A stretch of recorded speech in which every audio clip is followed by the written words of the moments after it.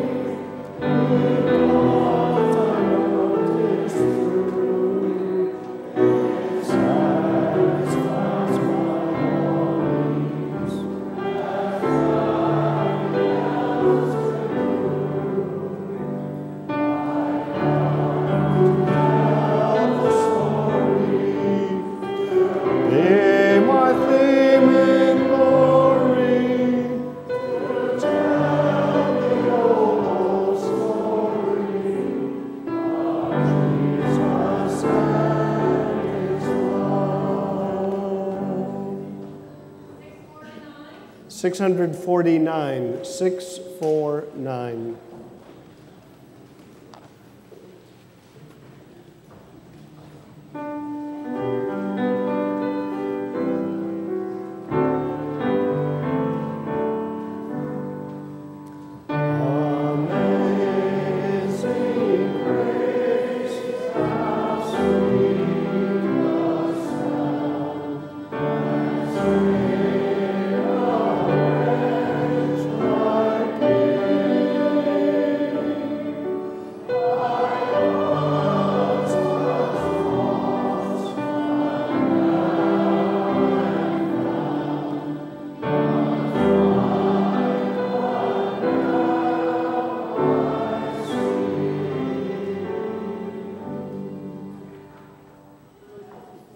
(354). 354.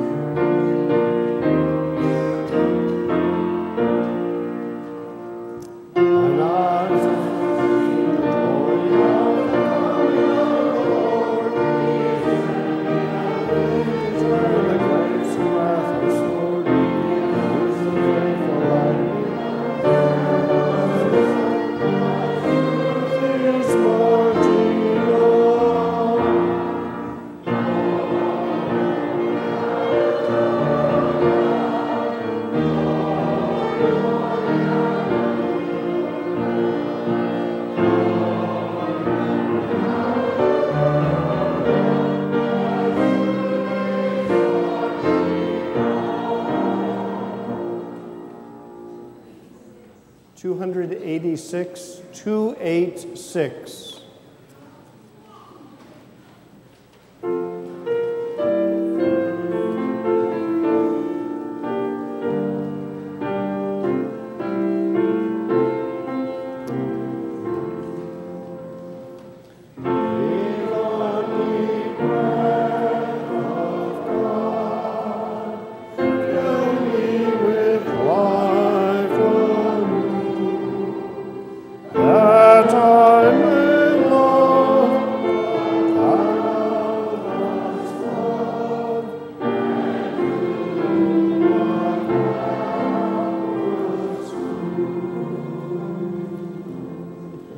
Nancy?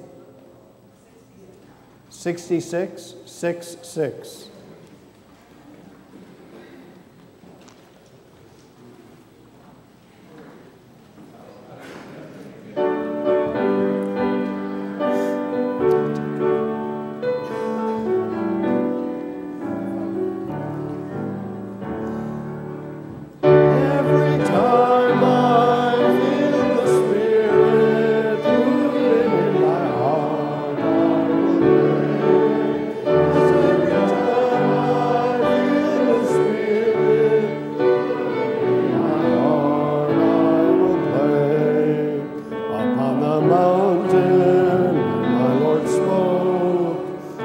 of God's mind, fire and smoke, and all around me, fire, till I ask my Lord.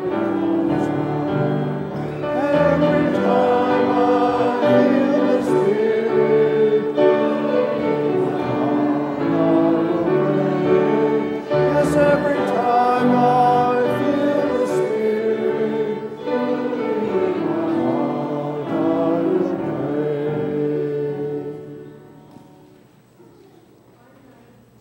192, 192.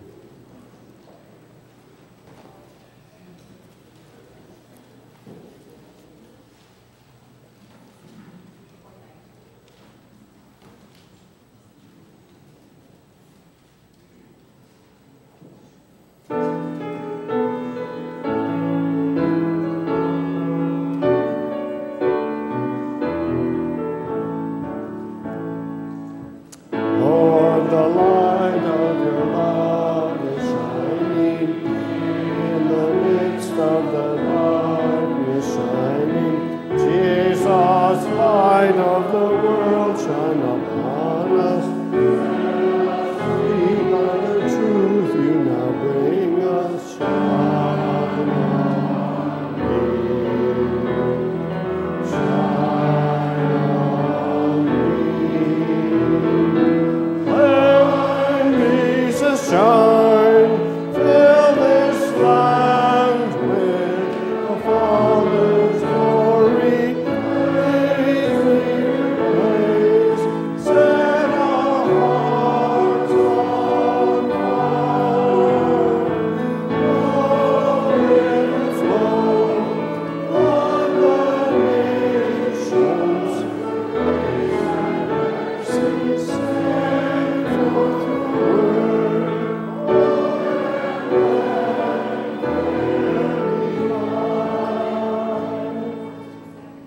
370, 370.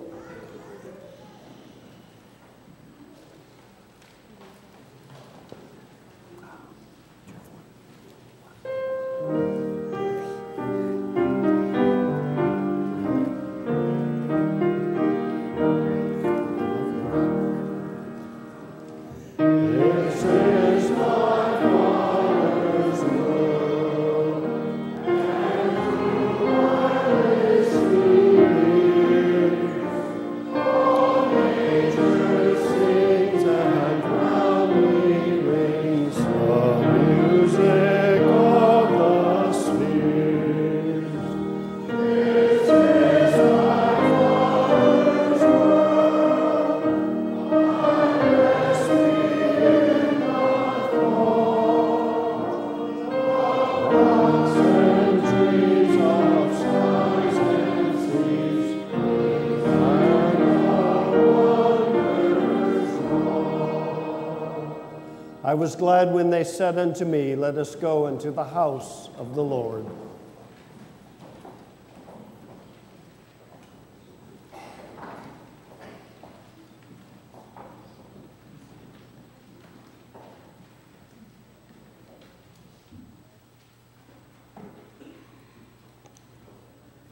Bless the Lord, O my soul, and all that is within me.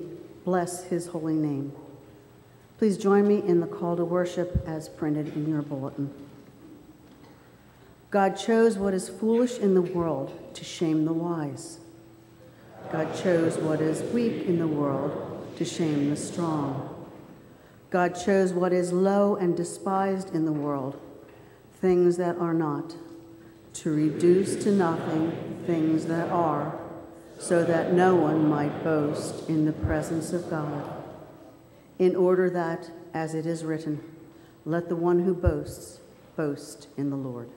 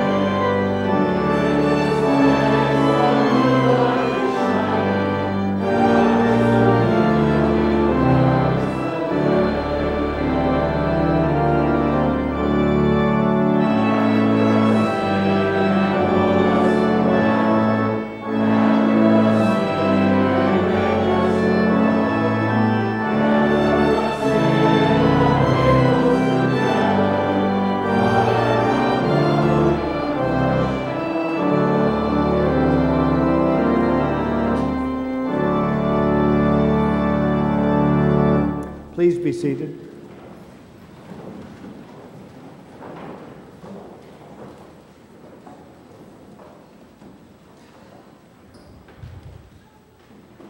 Isn't it true that often we praise God with our lips, but do not honor our Maker with our lives?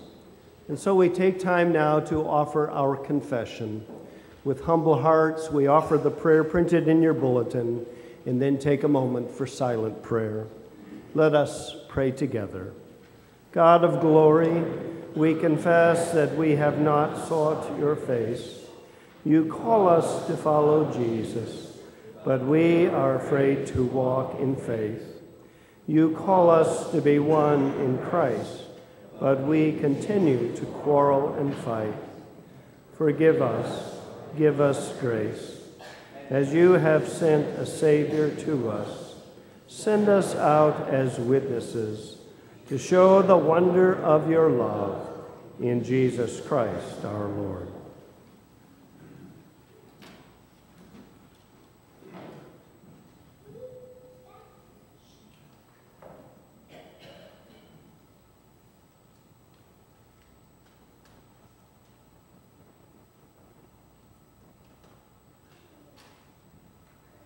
We make these confessions asking, Lord, have mercy.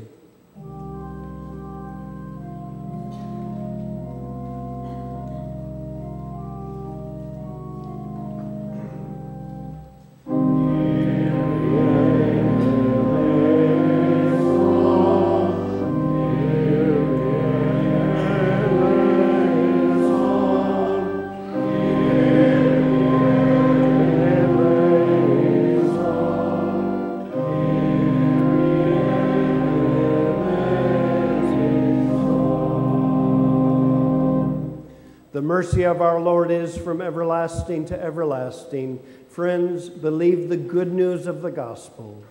In Jesus Christ we are forgiven. Since God has forgiven us in Christ, let us forgive one another.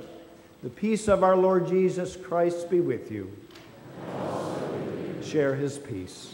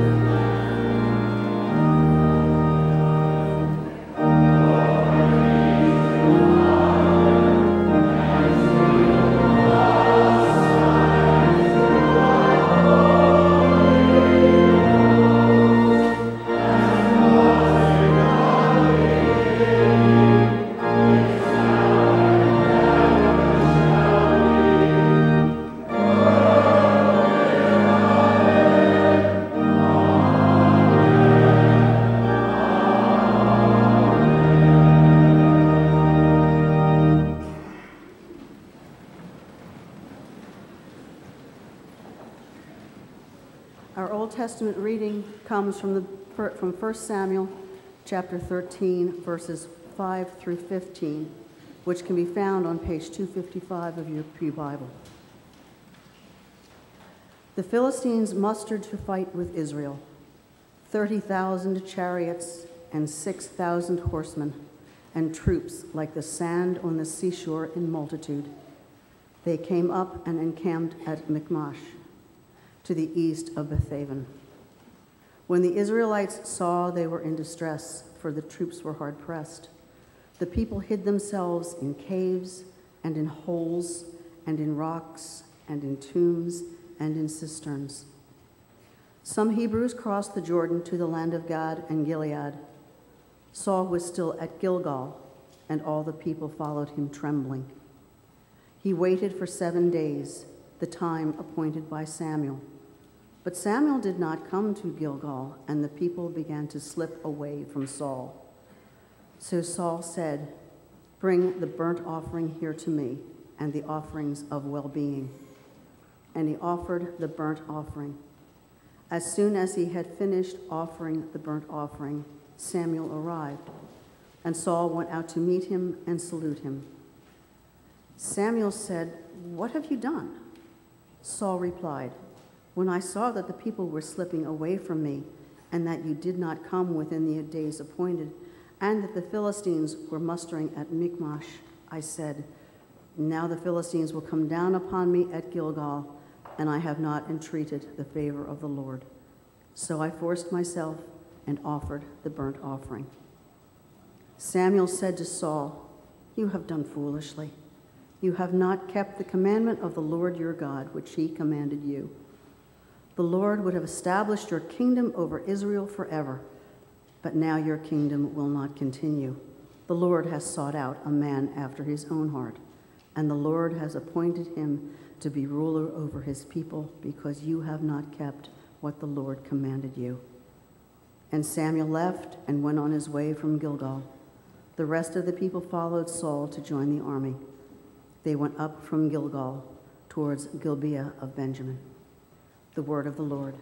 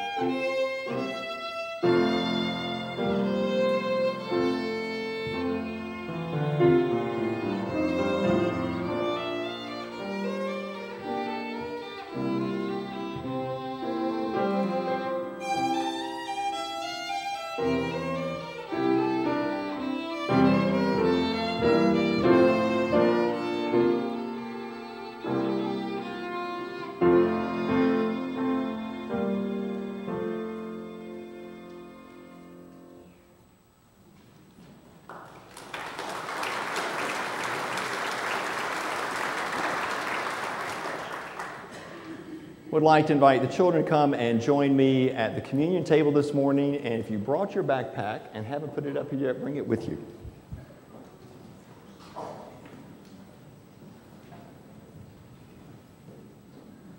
We're going to stay right here at the table.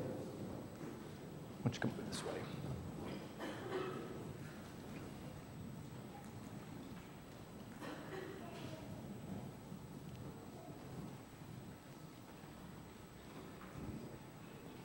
If you want to put your backpack up here on the table, you can get it when we're through or at the end of the service. Put that there. Okay, great. All right, super. Thank you. So good morning. Why do you think we've got backpacks here today? Any guesses? You don't know? What's happening for you this week? Are you starting school either this week or next? That's coming up soon. And so we brought backpacks as part of that. Now, I see all different kinds of ones up here, and I know some of you didn't bring yours today, but we've got one here that has flowers on it. Actually, two that have flowers on it. A blue and a pink one. Something called PJ masks. Not heard of that one. This is, what is this from? Monsters, Inc. And from Star Wars. And let's see what this one is. From Descendants. I'll take your word for that, yes. Okay. Now, thank you, Craig. Are any of those who didn't bring a backpack, can you tell me what's on your backpack? Yeah, what's on yours? A keychain on it? Oh, wonderful. What's on yours? What? Flowers? Butterflies? What's all kinds of exciting things. Now, what kind of things do you put in your backpacks when you go to school? You have a tiger on yours? What do you put in your backpack when you go to school?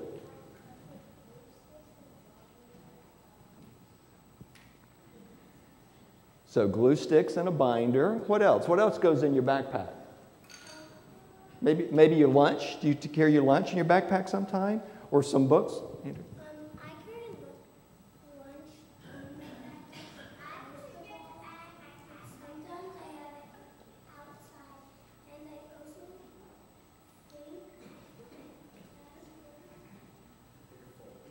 also think Folders are in there, right?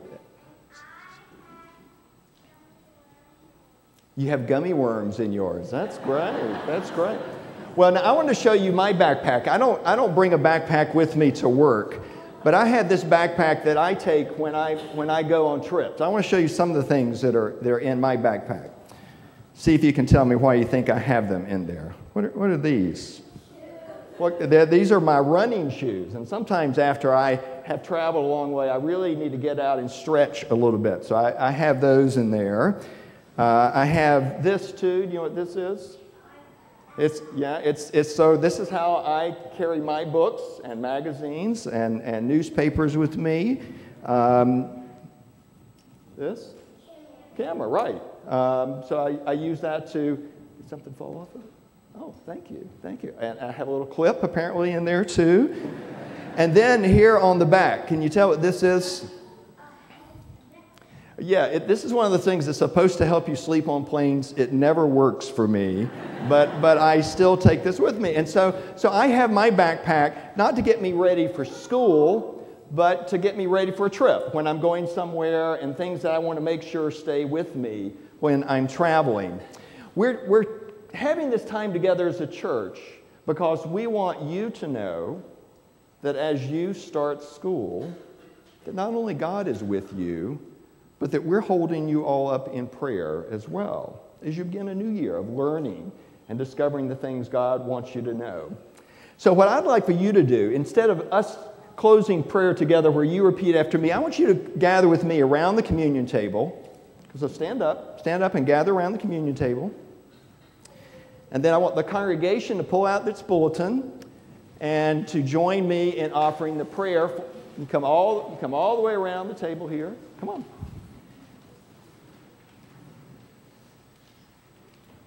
And we'll have a prayer for our backpacks and for our children, for the backpacks that aren't here and the children who aren't here too, for God's blessing as the year begins. So please join me in the prayer in our bulletins. Loving God, we gather to celebrate the beginning of a new school year. We pray for all schools that they may be lively places for learning, discovery, and the pursuit of goodness. Give students open minds and open hearts to learn. May this year be full of promise for them, their teachers, and all who shape learning, that each will experience new beginnings. Bless these backpacks and the children who carry them. Give them peace when they feel nervous, focus when they feel distracted, energy when they feel tired. Be ever present in the classroom and on the school bus, on the playground and at home, that they may feel your care in all that they do. In the name of Jesus, the good teacher, we pray. Amen. Now you can either leave your backpack here until the end of the service or take it with you now. So thanks for coming up.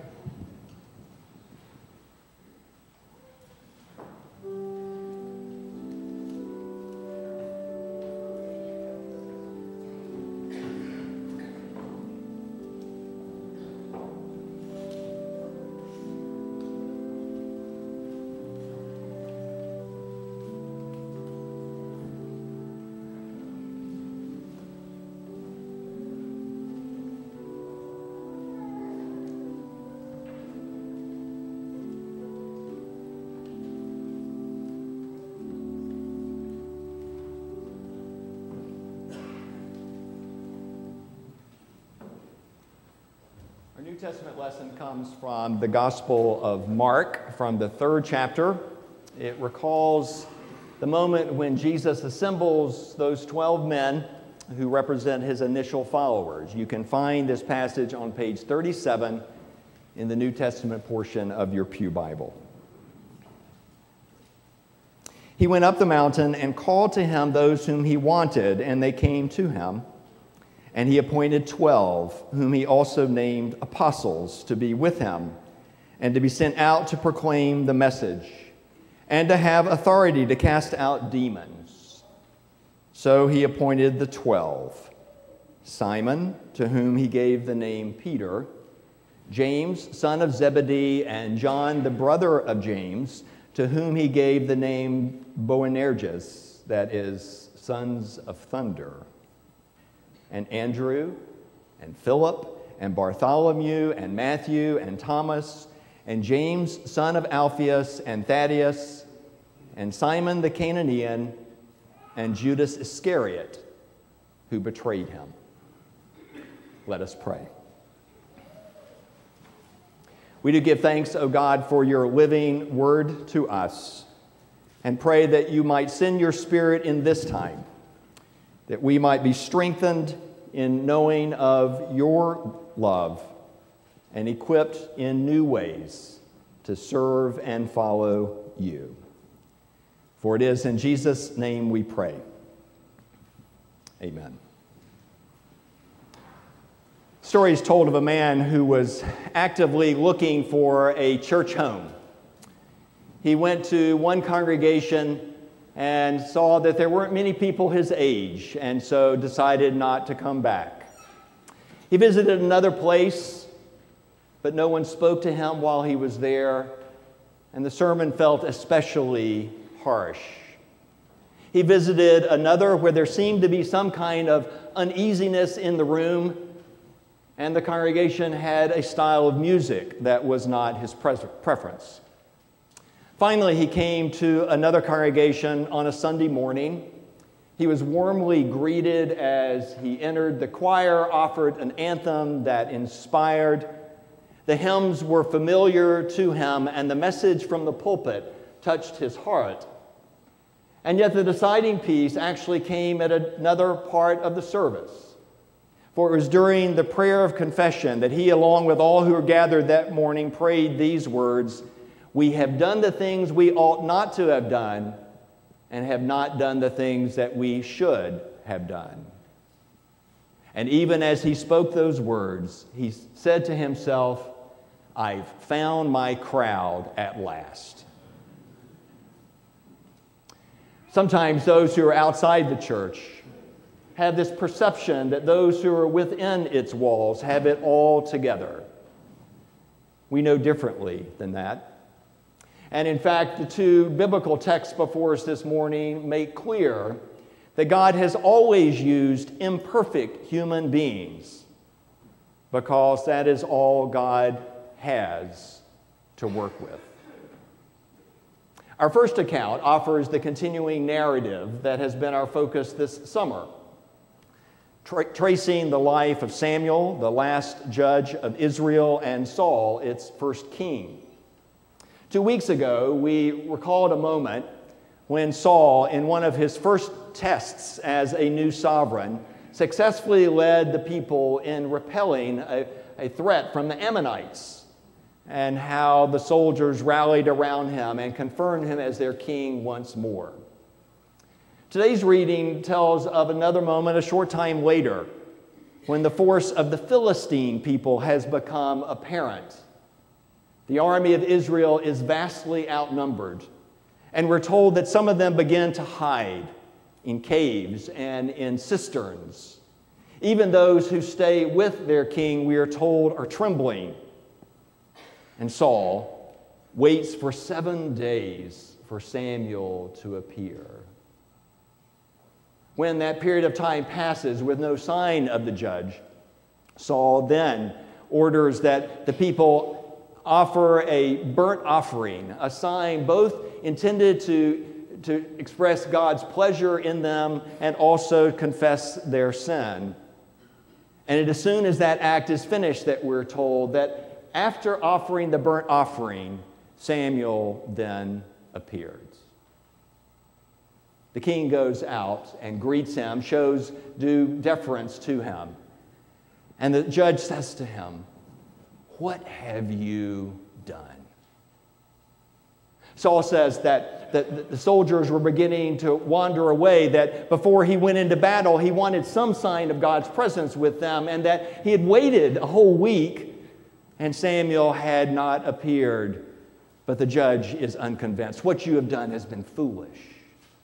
For you have broken the commandment that God had given to you. God was going to make your kingdom an everlasting kingdom, but now that you have done this, God has selected a man after his own heart, because you have broken the commandment God gave." And with that word, Samuel leaves, and Saul heads out for battle, knowing that his successor has already been identified. This is one of those moments that can confuse us as we read about it. If, in fact, Saul had broken some clear commandment of God that had been told to him, this turn of events, while harsh and quick, would at least been understandable. But there's a problem. Because when we look at the larger picture of Scripture, there's no moment when Saul is given a commandment that he is never to offer burnt offerings.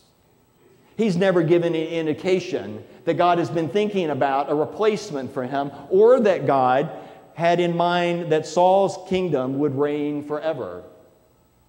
There's not even anything more than just a passing suggestion that the normal pattern was that Saul had to wait 7 days before Samuel appeared, before he was to act. Instead, what we are given here is a moment that sets the stage for what will be our reading next week, when David is anointed as the next king.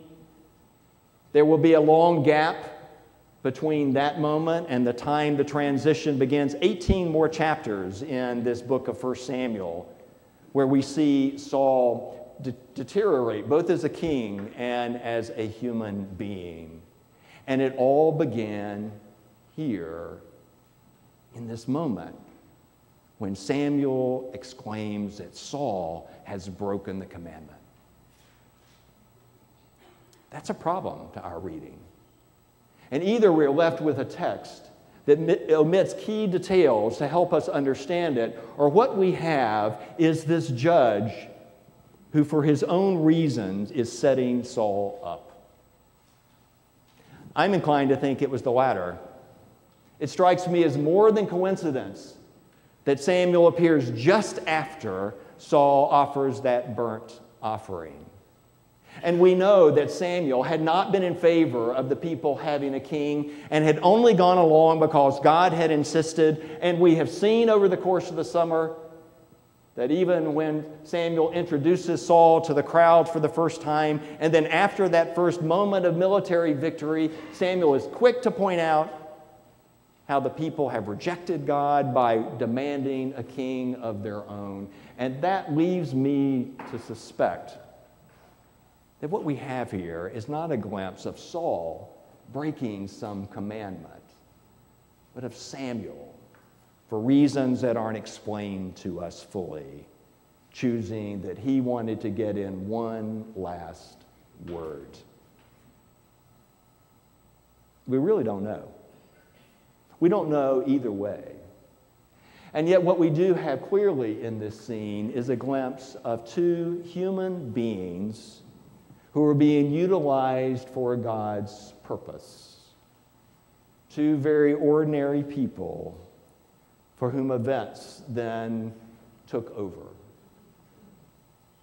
They're certainly not the last ones in Scripture who found those kinds of circumstances arising. Our New Testament reading tells us at that moment when Jesus identifies those 12 men who will compose his inner circle, those initial disciples or apostles. Mark tells us that Jesus goes up to a mountain and he calls these that he wishes to follow him. And then the gospel writer gives us editorial comments about only 4 of those disciples. He says that Jesus called Simon, who later he named Peter, that he called James and John, whom Jesus referred to as the sons of thunder, and that he called Judas, the one who would betray him. The fact that Mark offers those other details about this group lifts up a question, I think, that has often been present for believers, namely, of why was it that Jesus chose this very flawed and imperfect group of men as his initial followers. A number of years ago, someone gave me a letter that in more modern times tried to lift up that same theme, and it was addressed to Jesus, son of Joseph, carpenter shop, Nazareth, and it came from a group that called itself Jordan Management Consultants. And the letter read as follows: Dear Sir, thank you for sending us the resumes of the 12 men that you're considering for management positions in your new endeavor. Each of them have completed a battery of tests, which we have not only run through our computer, but we had opportunity for each of them to meet individually with our psychologist and our vocational consultant. And we wish to offer you some feedback. He said, it is our opinion that most of these men lack the background and education or the aptitude required for your venture. They are not team players. Simon Peter, they went on to say, shows signs of a volatile temper. James and John lift up their needs above corporate interests. Andrew apparently has no leadership abilities whatsoever. Thomas is prone to ask questions that can undermine team morale. James, the son of Alphaeus and Thaddeus, are both clearly radicals. And Matthew, the tax collector, we feel compelled to tell you, has been blacklisted by the Broader Jerusalem Business Bureau. There is, however, they said, one candidate that we think is exceptional. He shows great ingenuity and a business sense and has connections in high places. He is creative and good with finances and is clearly ambitious. Our recommendation is that you make Judas Iscariot your comptroller and your right-hand man. All other details, he said, are self-explanatory. We wish you your best in your new venture. Those words make clear that we too aren't always the greatest judge of character, and we'll never know why Jesus selected the 12 that he did. And yet it lifts up for me the very real dynamic that there are people like that, people like us, that compose the church still. To me, one of the greatest proofs of God's existence has always been the fact that for 2,000 years, the church has continued to serve and grow, clearly sometimes missing God's point, and sometimes in spite of itself, furthering God's purpose. Imperfect people, just like us. Frederick Buechner, Presbyterian minister and writer, lifted up that dynamic once in a very creative fashion when he compared the church to Noah's Ark. Here's what he said.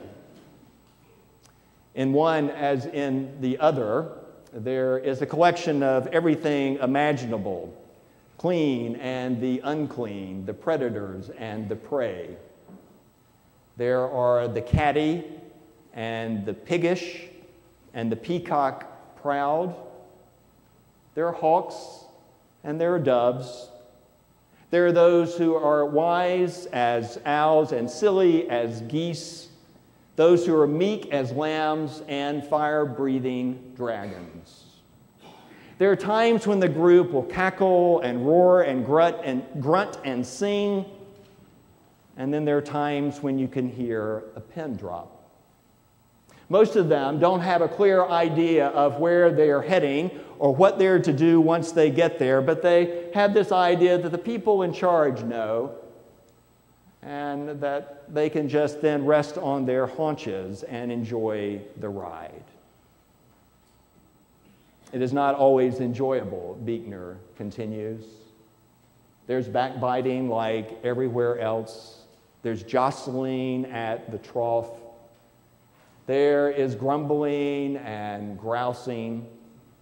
There are times when the dogs get in the manger and there are old goats and black widows. It's a regular menagerie, and sometimes it smells to high heaven. But at its worst, he concludes, the storm within, the storm inside resists the one outside its walls. The wild winds, the terrible waves, the waste of water that cannot save, and at its best, there is, if never smooth sailing, protection from the storm. A sense of somehow moving in the right direction in spite of everything, a ship to keep afloat, and like a beacon in the night, the hope of finding safe harbor at last. In other words, there are creatures on that boat like you and me, like Samuel and Saul and those first 12 who followed Jesus.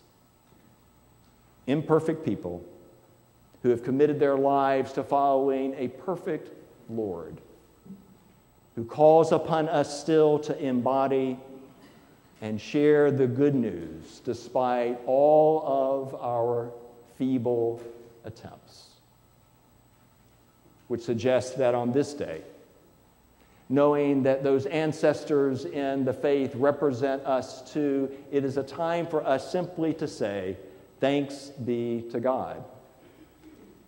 Even as we continue to bob along in zigzag fashion, seeking that safe harbor. Let us pray. We thank you, God, for the record that we have of those women and men in times past who followed you, and for the fact that we do not only have accounts of those moments when they were perfectly able to hear your word and act upon it, but instead, unblinking looks at those moments when they missed the mark. We thank you for the call that you have extended to each one of us, and pray that we will draw ever closer to your will, knowing that even when we fall short, that your will might go forward. For it is in Jesus' name we pray. Amen.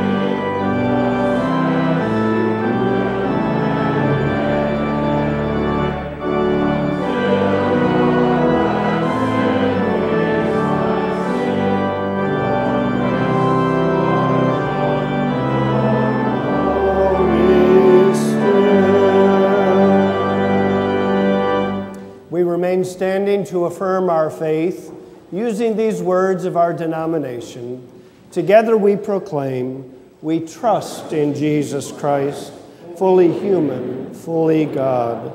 Jesus proclaimed the reign of God, preaching good news to the poor and release to the captives, teaching by word and deed and blessing the church, healing the sick and binding up the brokenhearted, eating with outcasts, forgiving sinners, calling all to repent and believe the gospel, unjustly condemned for blasphemy and sedition.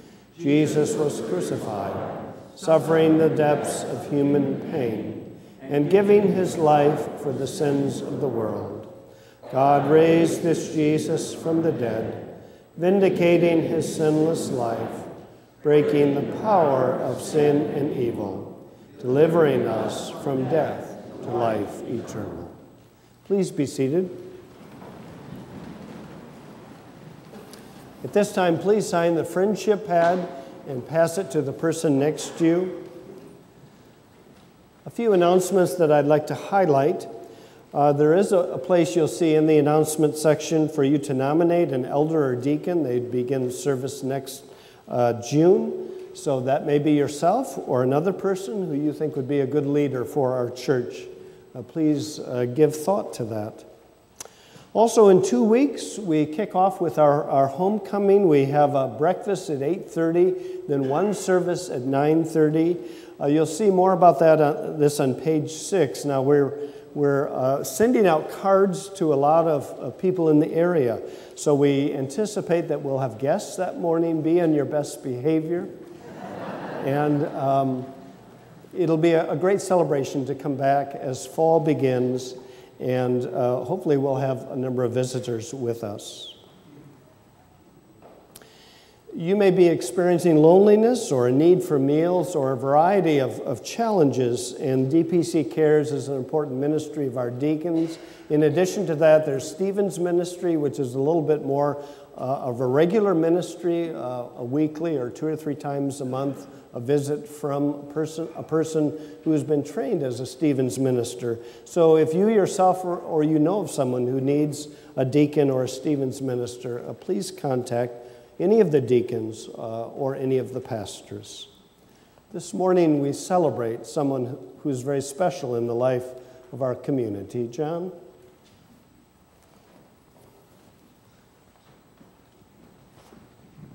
I'd like to invite Naomi Darville to come and join me at the communion table.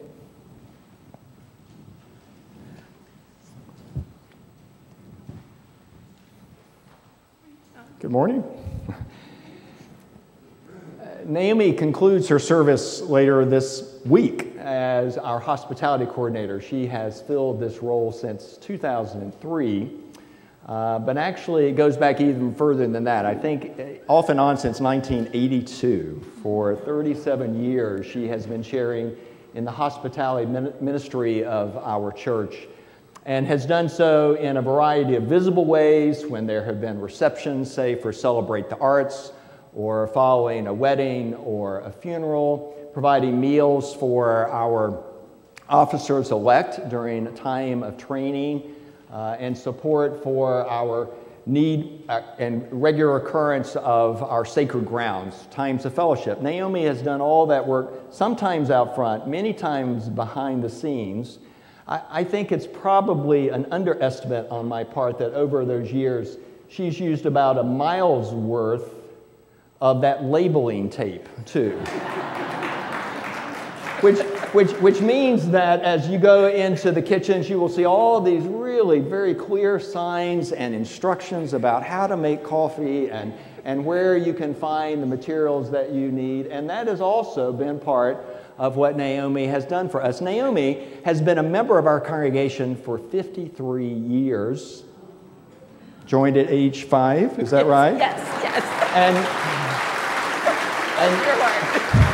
And that ministry, of course, will continue following this time.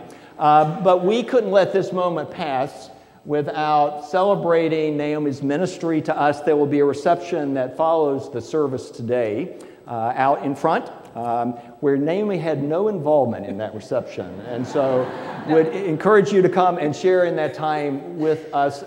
As you make this change too, you're moving to a time when your hospitality will be a little more private.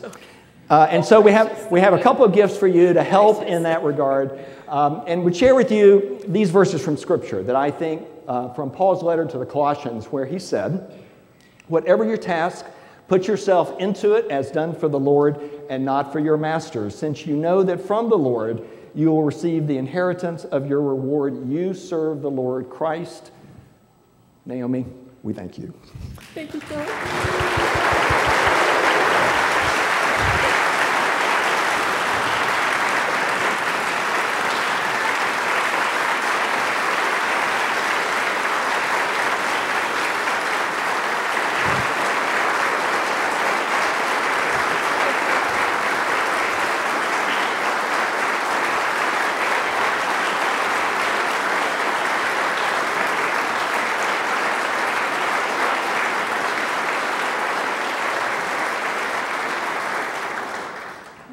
this would be possible without the folks that are sitting over there, my dear family.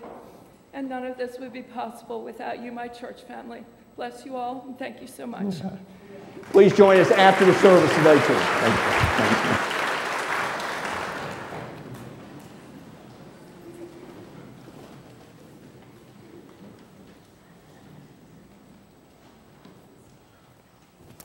Are there any prayer concerns or celebrations that you have this morning? We'll certainly be praying for the people in Texas. Marv? That's exactly what I was going to ask. Pray for the people in Texas who suffered. I have relatives there and friends, and I just placed 3 calls this morning, and only one approved and 2 didn't. So they were really good. Yes. Okay. Prayers for Texas. Any other celebrations or concerns? Keith, we're just a few weeks away from our church school, beginning of church school, and the CE committee is still in need of volunteers for teachers to help our children learn the faith, and we're just putting that out there to ask those of you who consider that to help in our teen teaching role, which is a teen teaching model, which is a new model this year that allows us, our teachers, to teach in teams, so they're not committed for the whole year and they can make their own schedule. So there was an email that went out to Candy Young, and if you did get that, consider helping us teach. Or if someone that did not get that email would be interested, please contact the office or your CE for the service. So looking for church school teachers. Thank you, Tony. Any others? John? Since we're blessing backpacks this morning, I pray that we'll bless the backpacks of those who are headed to Texas to bring relief. I also pray that we bless the backpacks of our missionaries who take the good news around the world. And I also pray that we'll bless the backpacks of those both at home and abroad to keep us safe. Thank you. Yes. Pray for my fish. For your fish. Yeah. Oh, that's great. Oh, how cool. Is it a new fish? Yeah. Yes. All right, we'll pray for your fish. Let us bow our heads then in prayer.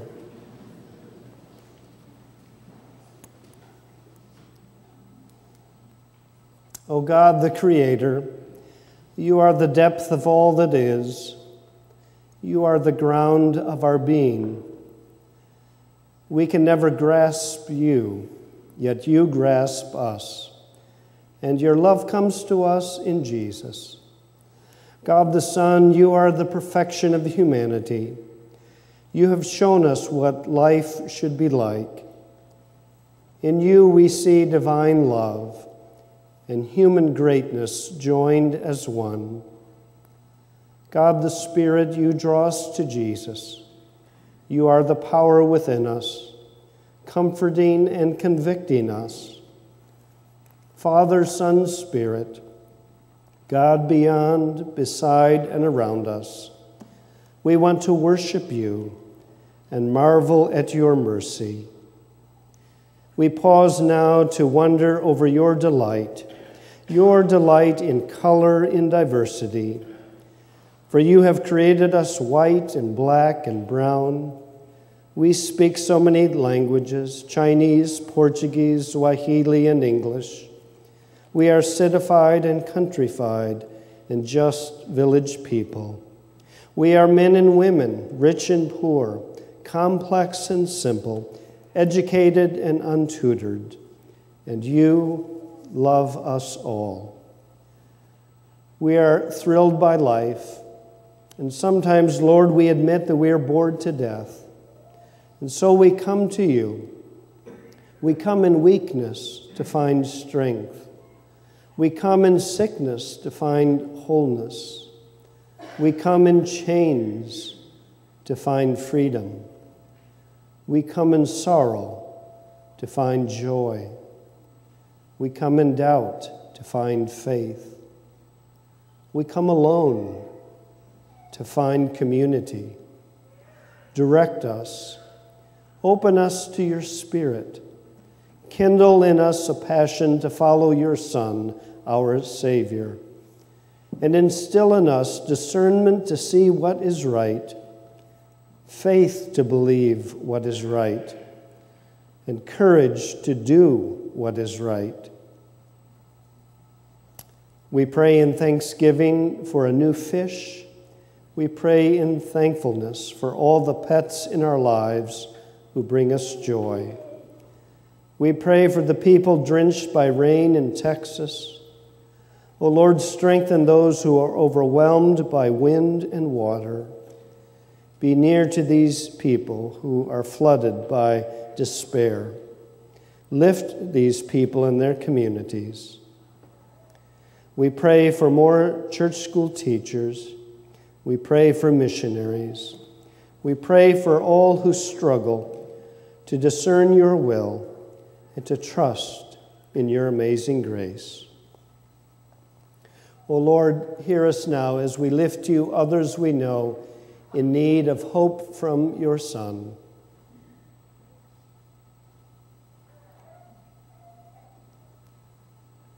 And finally, we thank you for dear Naomi, and we wish her well as this new chapter begins in her life.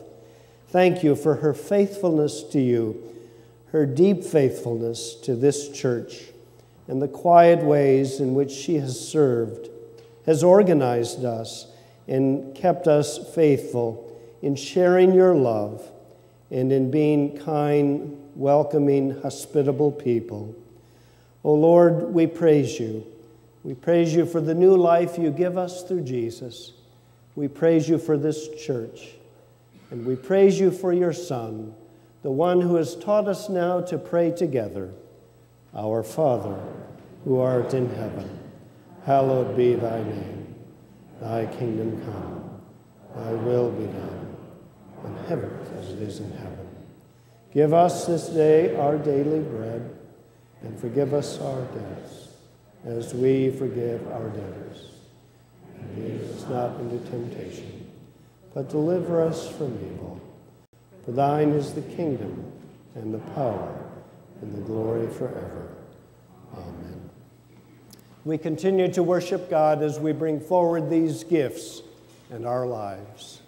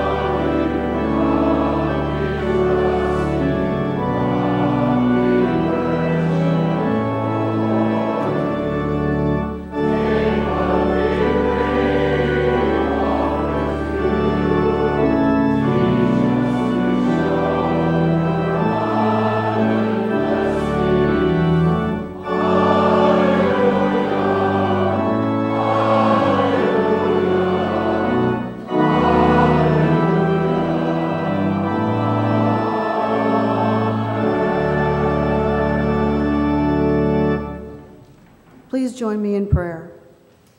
God of love, God of grace, we bring our offerings of treasure, time, and talent. Our prayer today is that you use these monetary gifts and us, even people like us, flawed and imperfect as we are, to do your will and your work in this world.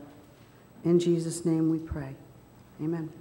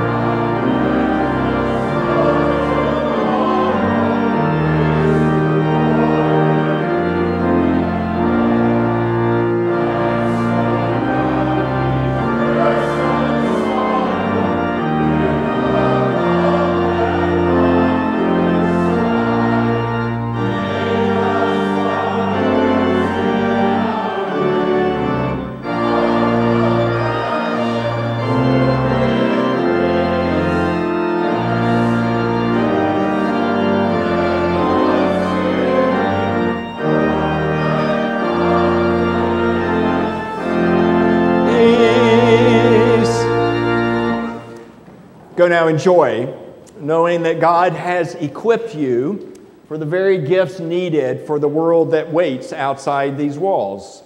Go forth knowing that we are not perfect, and yet still God has entrusted to each one of us this good news. So claim it, accept your part in it as you continue to share it with a world desperately in need of its message. And as you do, may the grace of our Lord Jesus Christ, the love of God, and the fellowship of the Holy Spirit be with you and sustain you on this day and forevermore. Amen.